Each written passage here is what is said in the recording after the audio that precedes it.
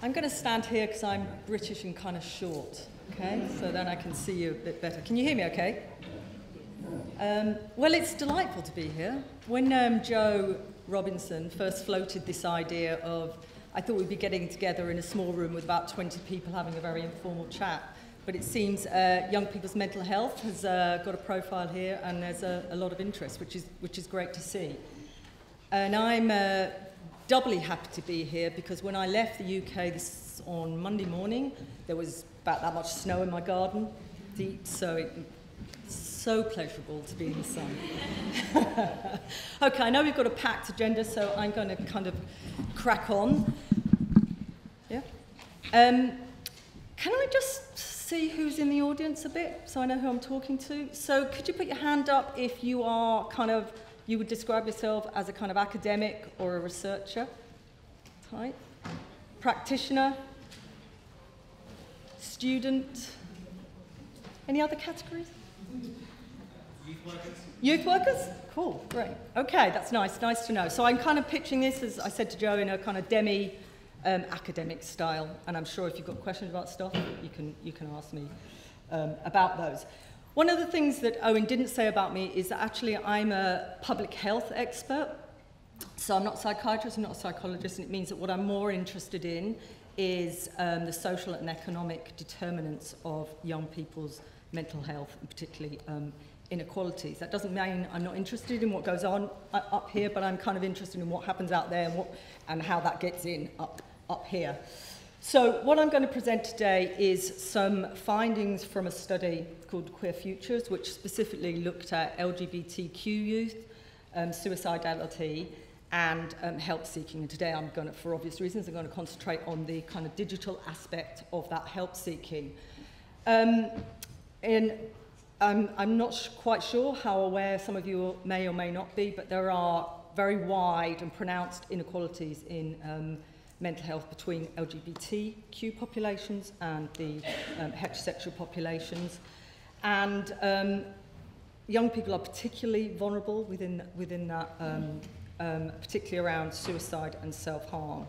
But actually we don't know that much about what LGBTQ youth do when they feel distressed and like hurting themselves. So what type of help-seeking patterns there are around that. We know a lot more about what heterosexual young people do.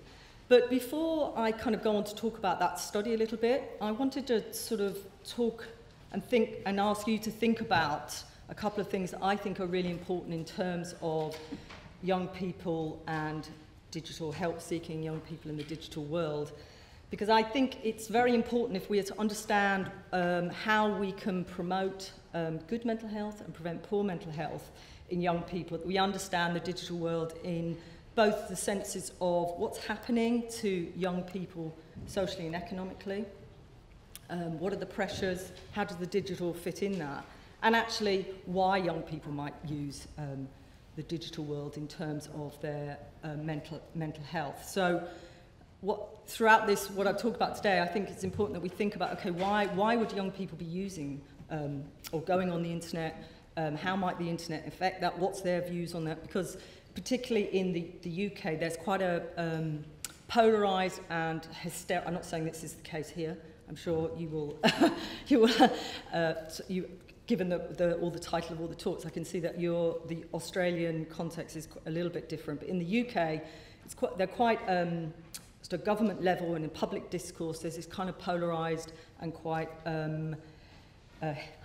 hysterical debate about young people's use of the internet on the one hand, and on the other hand, this kind of rush to the answer to young people's mental health problems is doing something, producing an app, okay? And there's not a lot in between there, and there's particularly not a step back and a thinking about, okay, why are we doing this? Why would this be a good way of doing it? What else is going on?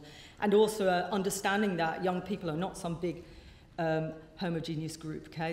There may be different reasons why people are using the internet and different effects, etc., etc.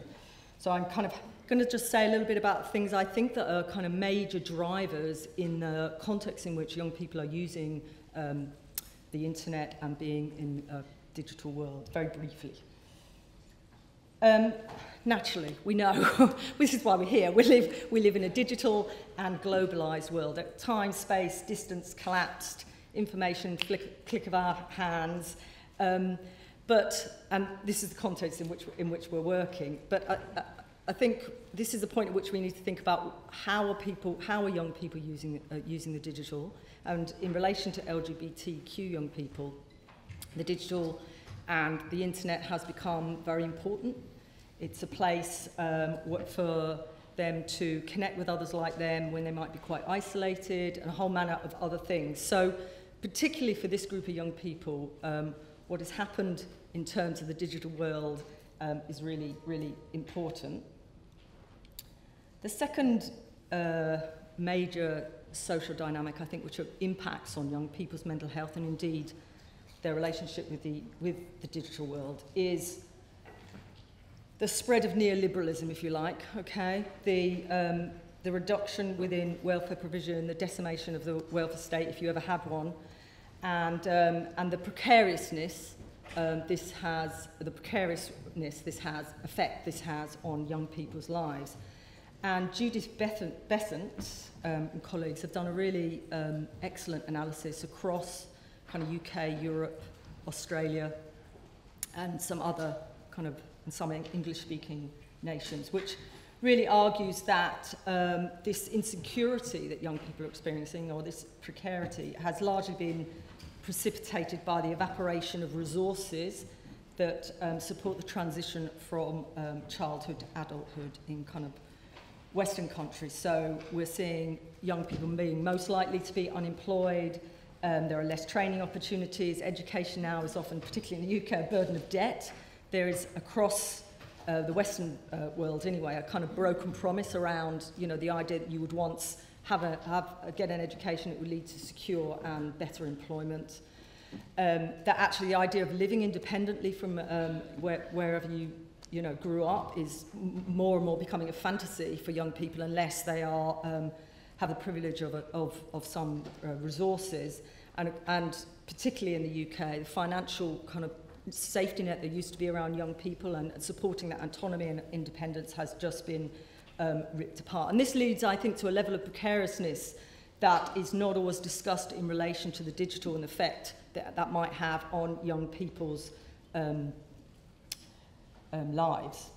And of course, what this all ultimately means, and what their analysis suggests, is that it's young people that are facing this increasing burden of neoliberalism, if you like, and a burden of deprivation and disadvantage and inequality in comparison to those that are over 35. And obviously this has impacts on their mental health and well-being. Okay, sorry.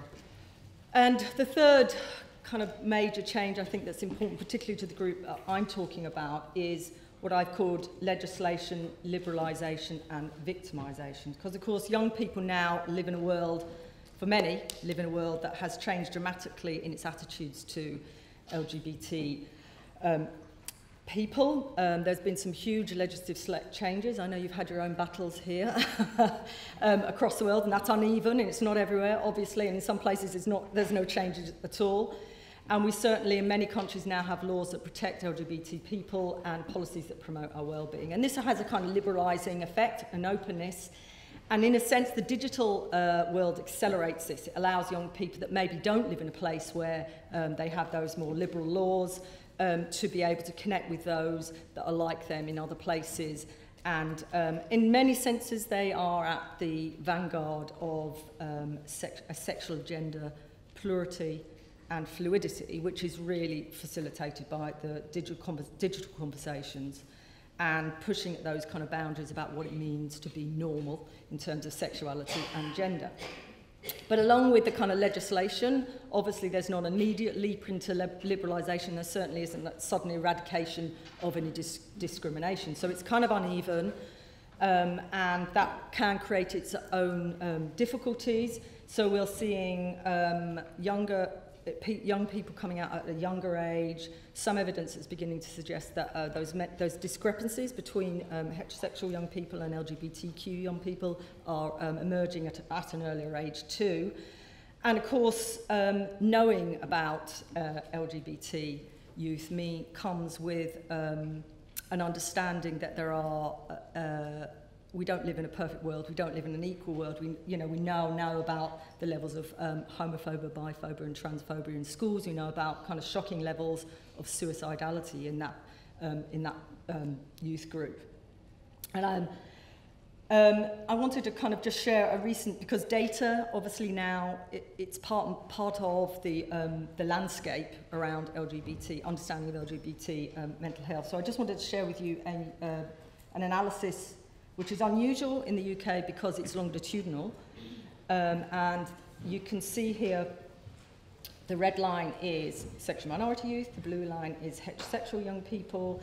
So this is from the Avon longitudinal study, and young people were asked about their mental health at ages 10, 12, 16, 18, and 21. And on the, here, I don't need to tell you what that is, you know what that is. So it's a shorthand measure for kind of depression. And you can see at age 10 already there is a gap between those sexual minority 10-year-olds and heterosexual. And as they age, that gap is widening.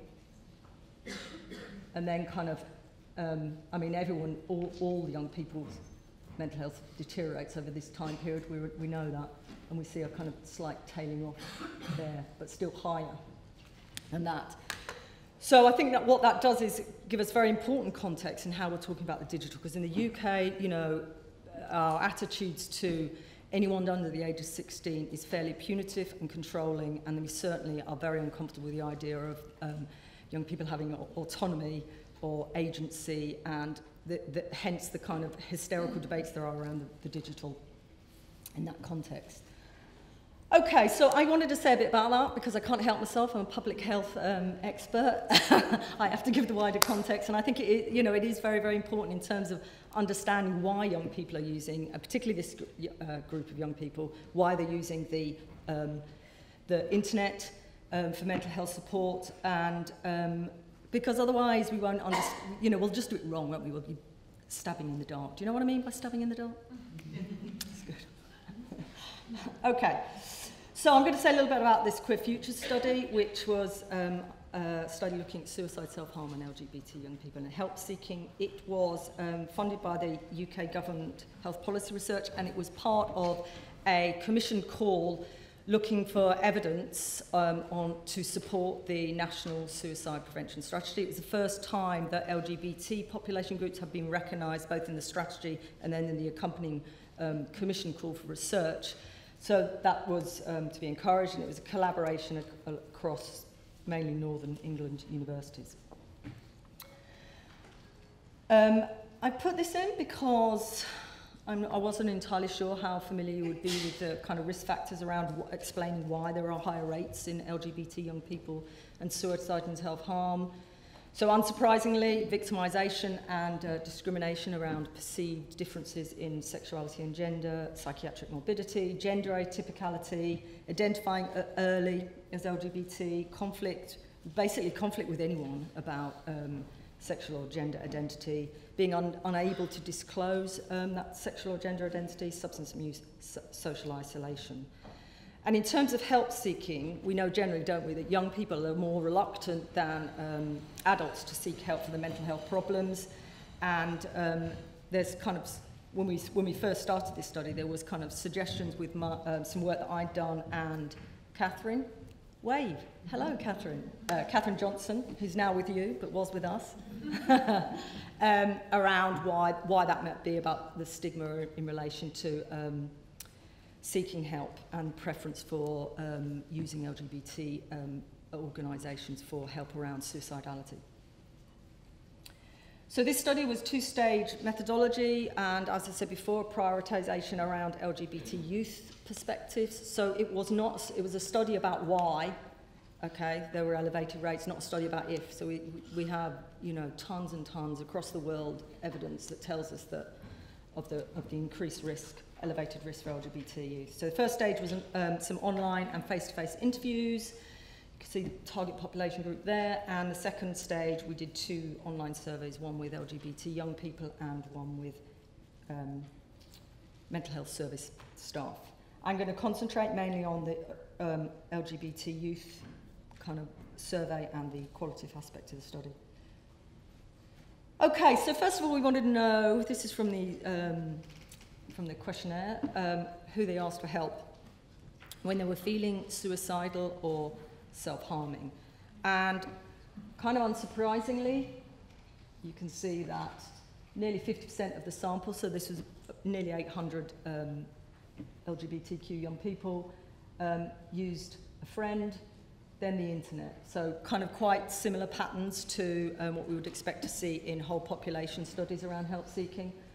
Much less, third, using the GP.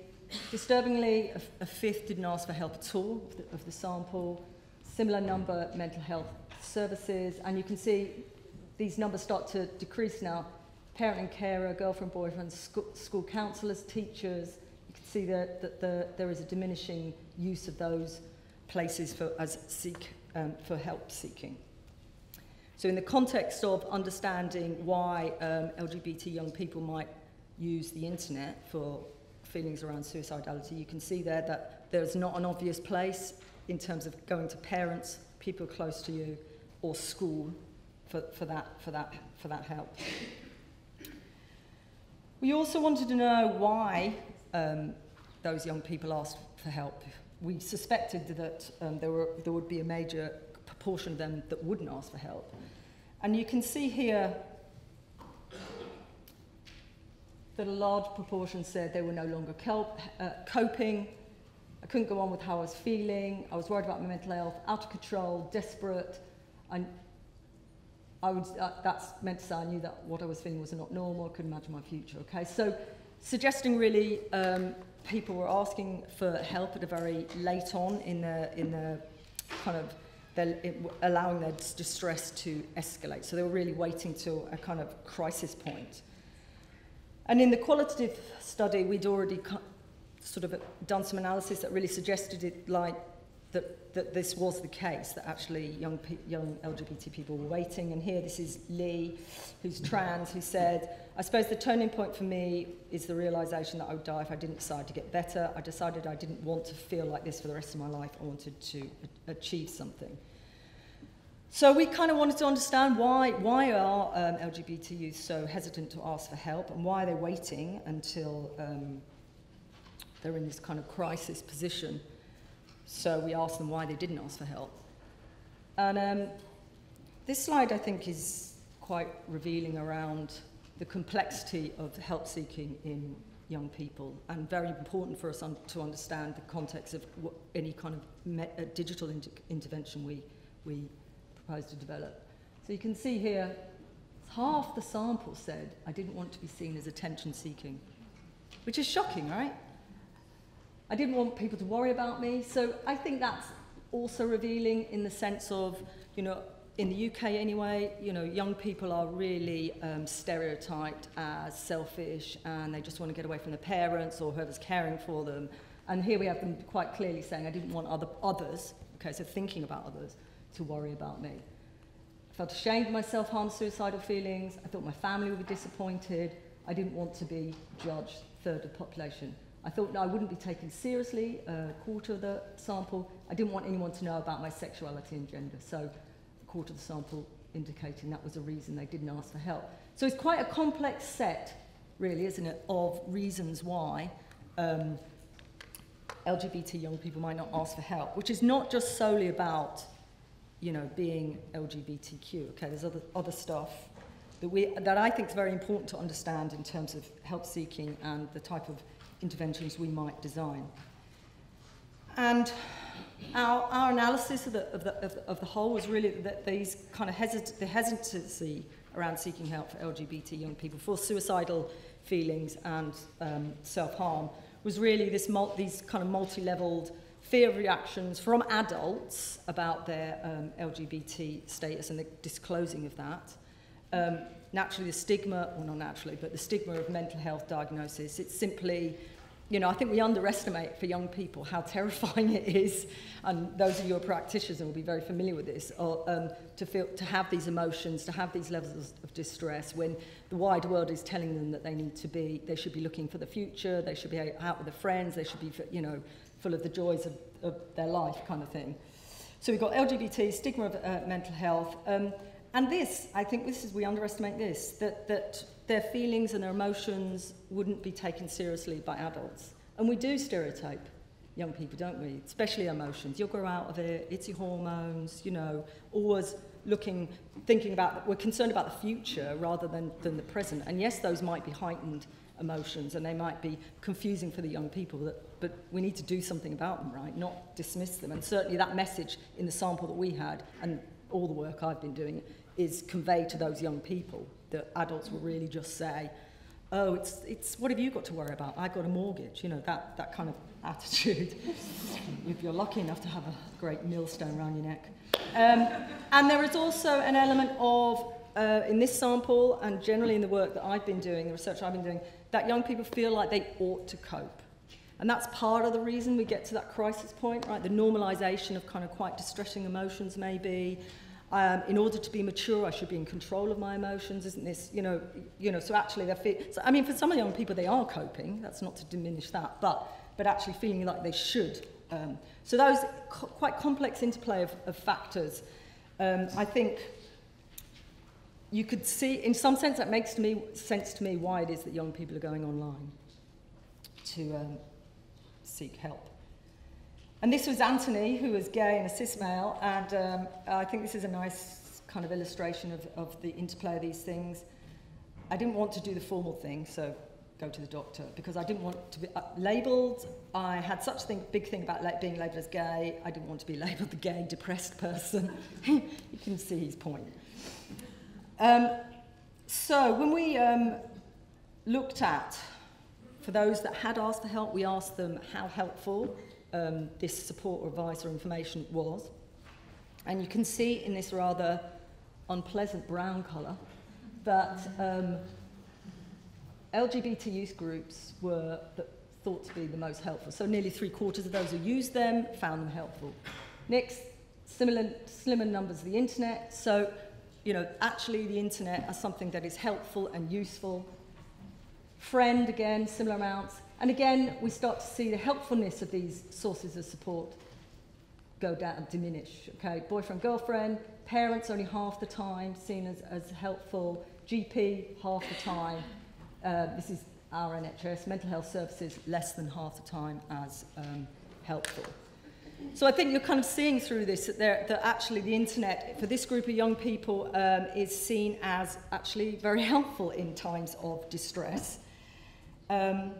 And this is Brianna, she's a pansexual cis female. She says, I use the internet to reach out to others, to find community, have friends online, mostly all LGBT, who I talk to regularly.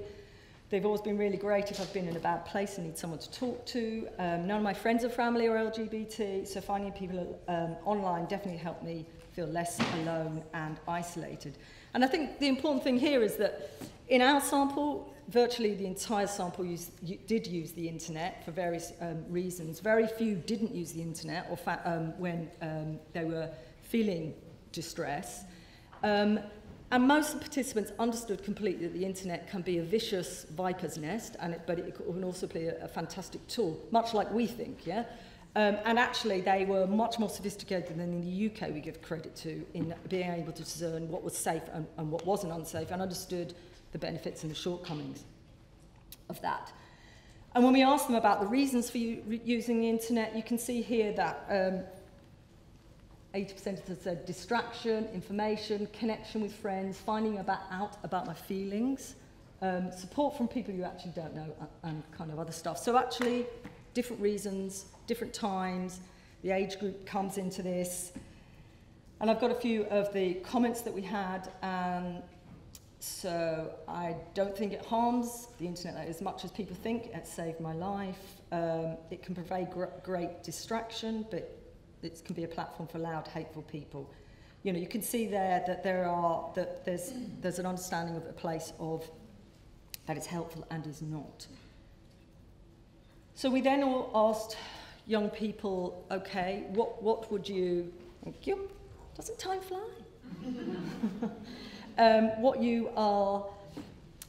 Who you were likely to ask for help. And you can see here, so this is kind of perspective, that although there's quite a lot of uncertainty on this table, okay, you know, it wasn't a clear-cut thing, but certainly they were most likely to want to have some kind of LGBTQ individual group, some actually expert input, and from the peers. They were less likely, or most unlikely, to seek help from the family, a general youth group, and schools. You can see quite convincing, yeah.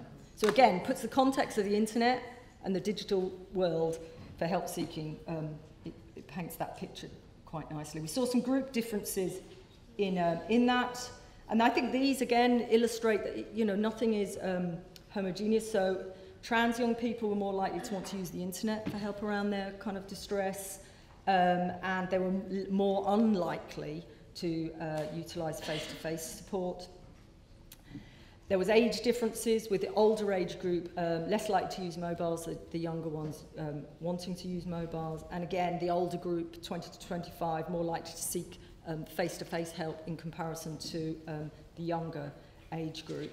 And those that had actually planned or attempted suicide were most unlikely to choose the phone. So, what does this all mean about why we should support LGBT young people's mental health via the digital interventions? And I think there are some very significant characteristics of the internet, of online interaction that we should take note of and think about in any interventions that we're designing. And that is about access, obviously, we know that. It's easy to access, increasingly easy to access the internet. It provides an anonymous, and this is true for all young people, anonymous environment. It gives a level of autonomy to young people, yeah? No one has to tell them to do it. No, they don't have to get permission. They don't have to, they decide. Gives them an element of control. If they're fed up, they can just switch the thing off. It's a safe environment for LGBT young people, actually. You know, which is not a word we normally associate with the internet and young people and mental health. And it's a place in which, part of the reason why it's safe is it's a place in which, in the right environment, there is a lack of judgment, which was one of the things that was very difficult for our young people in this sample. And I think for LGBT young people, they do need something, as indicated by those, the data there, something that is specific to LGBT in that support online, or intervention or whatever. And that is partly around an indication that we live in a heteronormative world, so they want that recognised. They want to be recognised themselves for who they are, not just for their own sexuality and gender, but actually as young people. And also an LGBT-specific component of a digital intervention would has to provide it's a level of connection, really, that they may be not have in their actual face-to-face environment where their family may not know, and school might be a difficult environment for them. So online, to be able to connect to someone that is fully accepting of their identity is very important. And I think generally online mental health support can facilitate for all young people their ability to challenge the stigma of mental health. You know, they understand that. They can, given the environment, they can do that. It's an environment in which they can unburden that emotional turmoil, admit to failure, confess feelings of hopelessness, and reveal fears. So actually it's an environment in which emotions can be taken seriously, and, you know, an environment in which it's all right to not be able to cope because there isn't that kind of face-to-face setting. So I think a lot of that probably is similar to the kinds of work that others are going to speak to, and I hope that I've given you some kind of something to think about a bit in terms of LGBT young people. And I want to just finish, if I've got 30 seconds, yeah, to talk about a new study which Catherine, wave again, Catherine, I'm testing your listening, is working with me on. Catherine used to be at Brighton University and now is, what's it, RMIT? Yeah. So I feel like, is there a song to that? We're working on a new study, the Queer Futures 2 study, which is funded by the British government via NIHR. It's a 3-year study, and it's identifying and evaluating mental health early intervention support for LGBT youth. So what that's doing is looking at the places where support is provided, and that includes it online, in schools, in youth groups, and the clinical setting, and trying to work out actually what works and what doesn't for this group of young people. So that's quite exciting, because obviously it means the government are, you know, serious about addressing the levels of suicidality and emotional distress in this group of young people. Okay, I'm done.